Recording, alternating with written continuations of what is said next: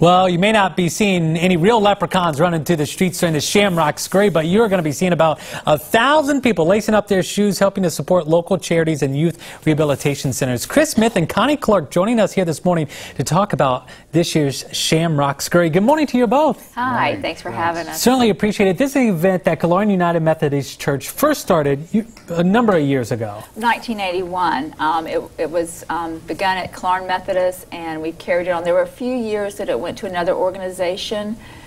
We decided to bring it back 5 years ago. So. And tell me a little bit about this event. I mean, it certainly grows every year, and this is kind of getting in with St. Patrick's Day. You know, a lot of green that you see out here. Right. Yeah, we're excited about it. It's an event that allows our church to really reach out to the community, show some a side of our church that maybe some people don't see.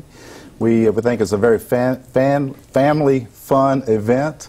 And it does raise a good bit of money for ministries that we support that relate to hunger-related issues. And tell me a little bit more about that, kind of about the difference, because certainly there is a great need here. You know, we certainly do a lot of stories with America's Second Harvest of the Big Bend, and you know, we see the need. And for you guys being able to give back, what's that like for you guys?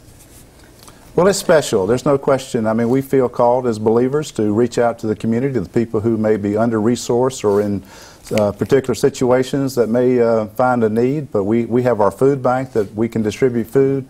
We work with Frenchtown Breakfast. We work with a variety of other ministries here that help them, Meals on Wheels, provide food for families that are in difficult situations. And again, all coming together, support these events, do this fun event. You don't have to actually run. If you want to walk, you can do that as well. Absolutely. Yeah. We encourage people to come out, bring their friends, family. Leave your dogs at home, because we do expect almost 1,000 people, hopefully over 1,000 people this year. And this run certainly builds up quite an appetite, and a little bit of a special treat at the end of the run. Oh, yes. Oh, yeah, absolutely. We have the pancake breakfast. That was part of the original directors brought that in, and so we've kept that up every year. And it's a great time. And you see people kind of wearing their green, their St. Patrick's Day, leprechaun. People get into the theme of it all, and I love it. You'll see some of the information coming up on your screen here for the Shamrock Scurry. It's coming up on Saturday, March 8th. 8 a.m. is the kickoff for the 1 mile fun run, all happening at Killearn United Methodist Church, and registration ranges from $8 to $20. ShamrockScurry.com. Of course, we'll have all this information up on our website, WTXL.TV. Chris and Connie, thank you for joining us this morning. I really appreciate it. Thank you very much. Enjoyed it. And again, Michelle ordering up fantastic.